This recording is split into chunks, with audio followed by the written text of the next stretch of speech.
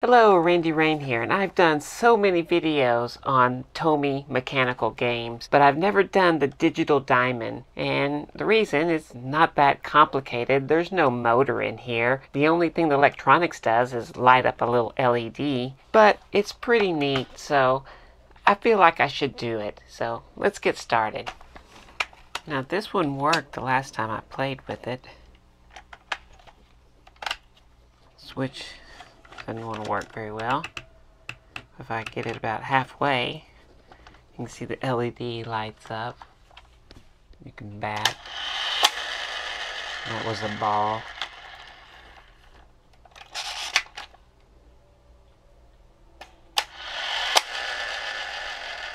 So yeah, this is a two-player game. You can't play it by yourself. And what you do is you push this. It's all spring loaded. You can even see the spring right down in here. And it pushes the LED, which is supposed to be, you know, the baseball. And you have a button here, which is the baseball. You push this, and it's going to go down. And you have a switch back here that is ball and strike. And strike will make it go straight, ball will make it curve and go over to here. And if you do a strike and they hit it right by hitting this button, then you hit the ball. And of course you can't hit a ball with it, you know, the actual ball over to here. None. So let's see if I can do it. Bat's right here. Nope.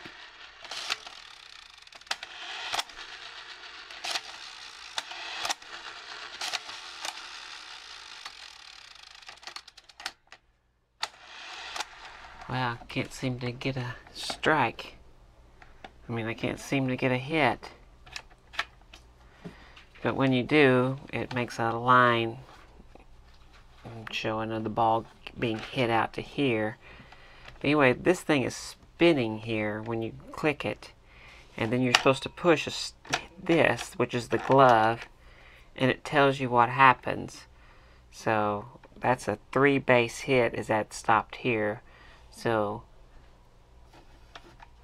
if you'd have done it, that would have been 3 bases. So you would have moved your guys, and you're just literally sliding these things up. And sometimes it says out. You know, different outcomes come on this thing. But let's open it up and see what we can do. I even have some white LEDs, which they didn't exist back then. So maybe I'll make it white.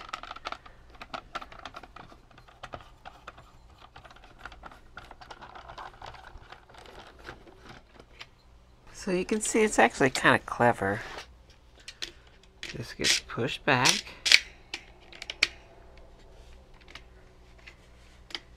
It's pitched.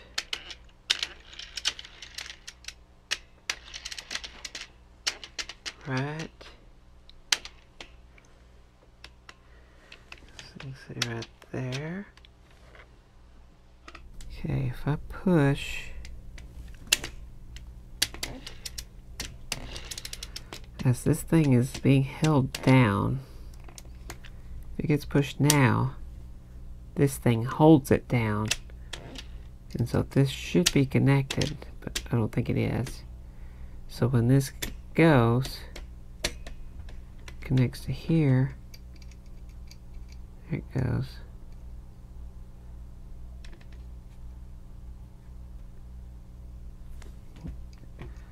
Oh, that's just a light bulb in this one. If I reset it like this,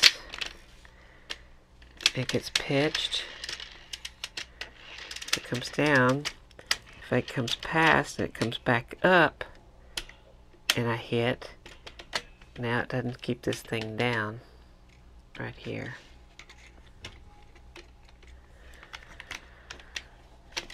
If I redo it again, so if I start early, let's say the ball just started,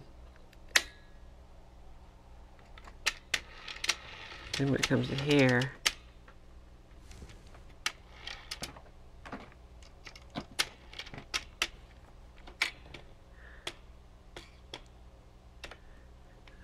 it does push it up, but we still haven't connected here yet.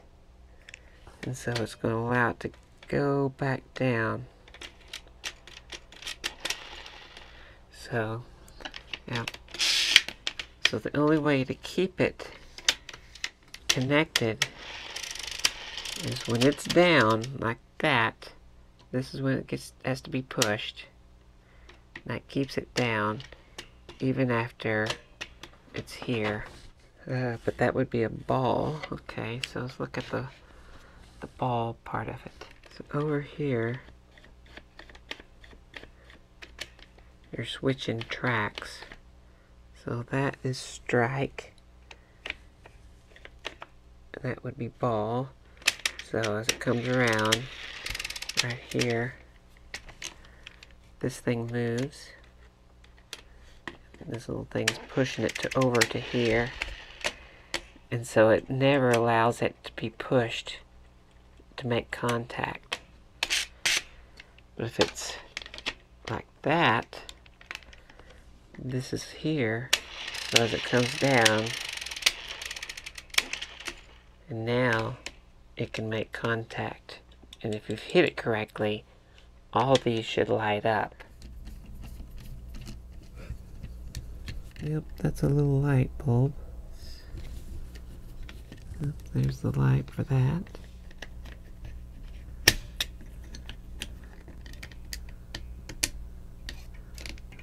Let's go ahead and take this off.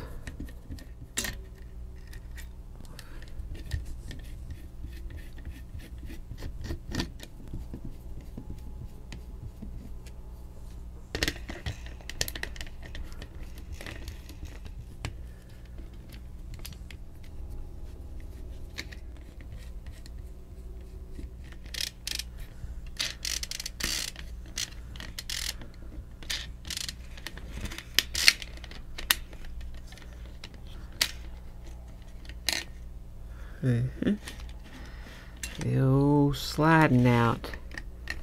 Let's see.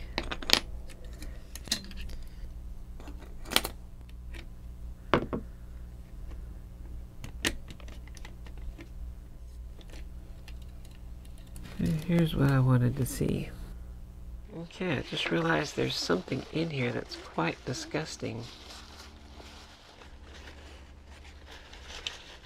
I don't know what that is. But we got some gears. Little tin tooth gears, but they seem to be working. So look here. Oop, we got a crack going here. Out of all of my crown gears, I never have the right one. I don't think they make the ones that they used to make. That's where my little heat pin here comes in handy. We'll just melt it right back.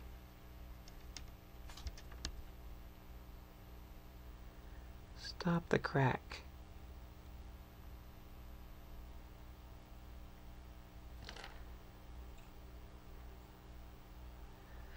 Then there's other gears here.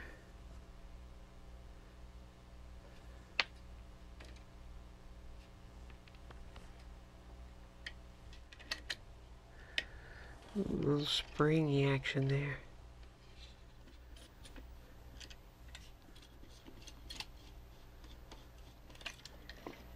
There we go.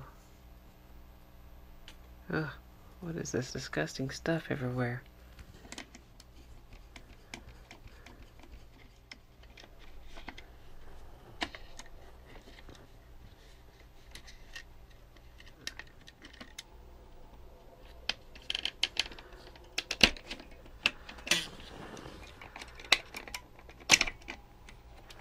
There's the spring.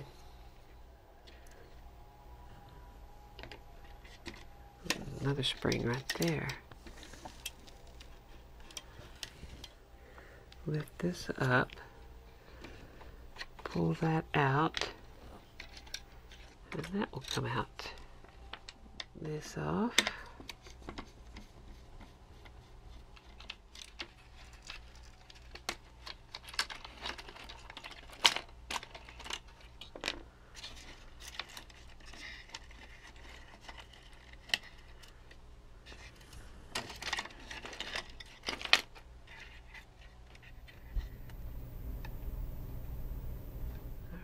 hopefully I can remember how this goes and have all the parts, considering I have a new little kitty.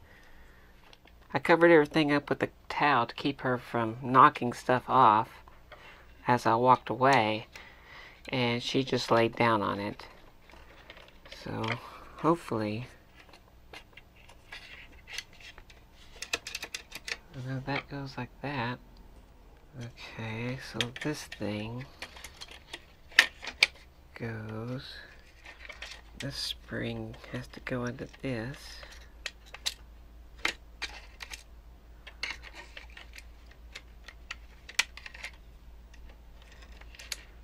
That goes there.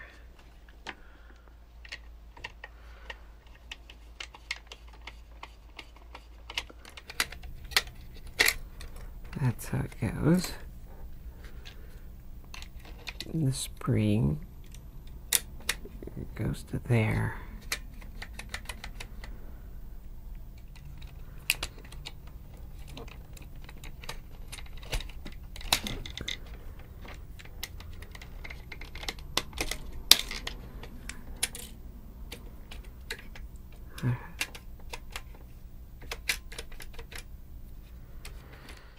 Okay, this gear there, and then this one was there, and this one went to there. You spin it this way and that little gear engages. Spin it the other way, it disengages. Hooks to here, and then this one like that. However, there is a little spring here. It goes here, there.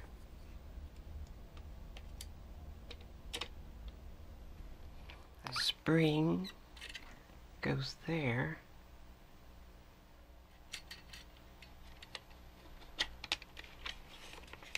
That. I believe that's everything in there.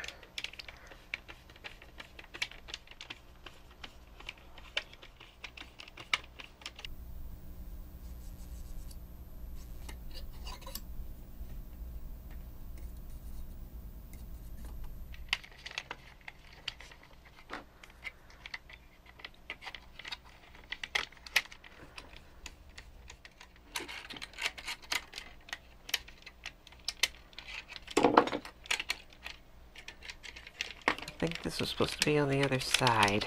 All the way there. Yep. Yep. That is correct.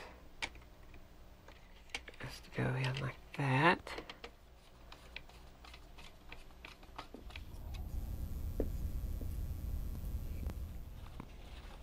You can see the oxidation on it.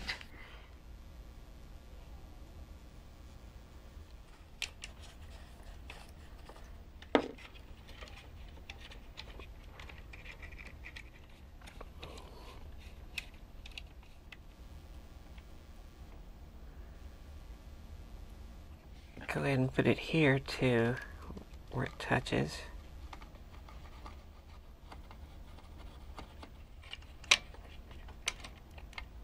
I bet that thing makes connection now. Okay, now I believe this can go in. I noticed that there's a 50-50 chance on this, so there's just as many outs as there is hits on this thing.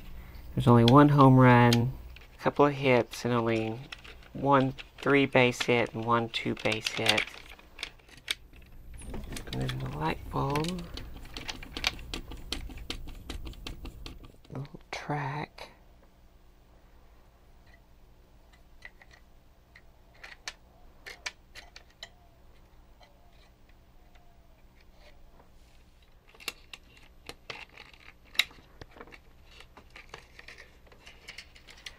This slides back.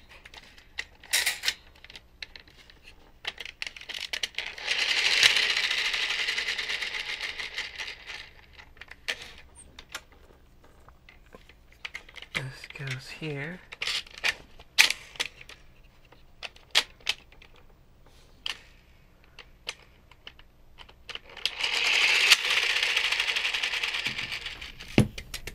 Oh, I guess I'll take this off one more time. Because this goes in, that, this,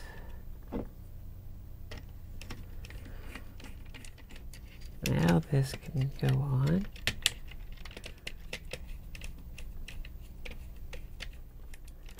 This little thing here is what stops the scores in the right spot. They fit here. So,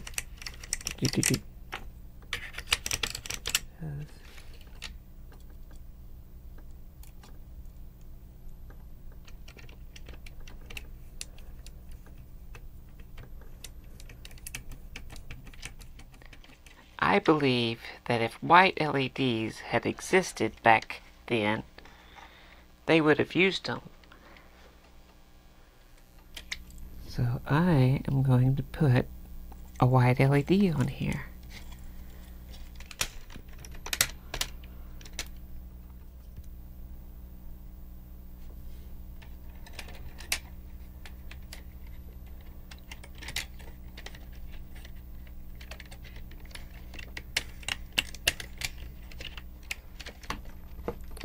This was bent over.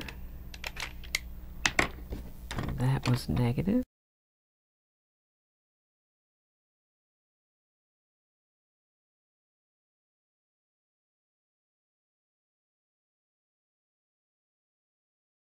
You know, I think this also held wires, if I remember correctly.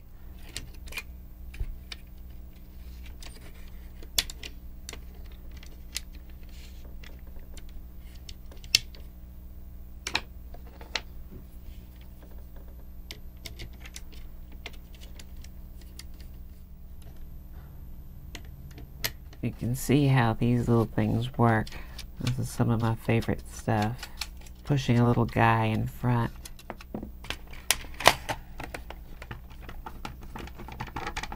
Alright, I had it all together and it's working, but I noticed something. The white LED showing through this purpley stuff here kind of looks whitish purplish.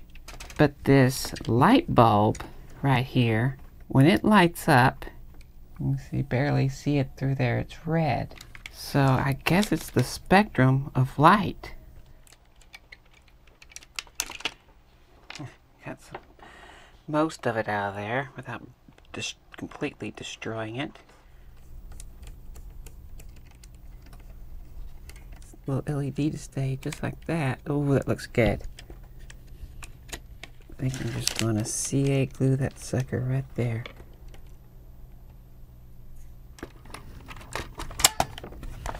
Oh yeah, that's cool. That's what I want. Well, there it is, the Digital Diamond. Now, I don't normally use puns, but this one requires a pun because this is a swing and a miss. This is not really a fun game in my opinion. I was going to get my friend George to play, but the first thing we did was to see if you can determine balls and strikes while you're batting. And no, I can't. He couldn't. It's impossible to, once you figure out that it's not a ball, to be able to hit that ball in time.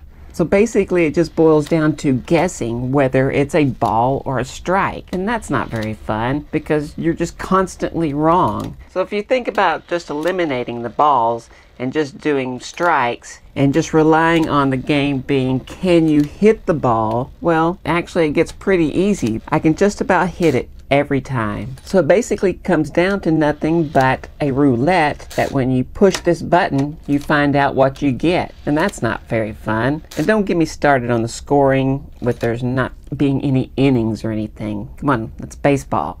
But the new little white LEDs do look very cool. And if you like this video, sure would appreciate a big thumbs up. If you want to see more like this, hit the subscribe button. I'd like to thank these people right here. These are patrons. These are people helping me out. And these are the people bringing you the digital diamond, so you can see it and see how it works. I thank them also very much, because the more I do this, the harder it's getting, and I couldn't do it without them. So I thank them, and if you'd like to help out and become a patron as well, of course there's links and all that stuff. Anyway, thanks for watching.